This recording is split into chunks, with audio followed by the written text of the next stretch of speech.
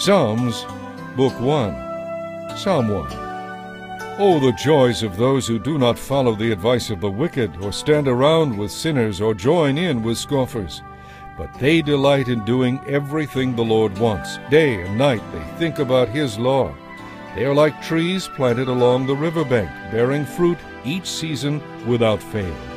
Their leaves never wither, and in all they do they prosper. But this is not true of the wicked. They are like worthless chaff, scattered by the wind. They will be condemned at the time of judgment.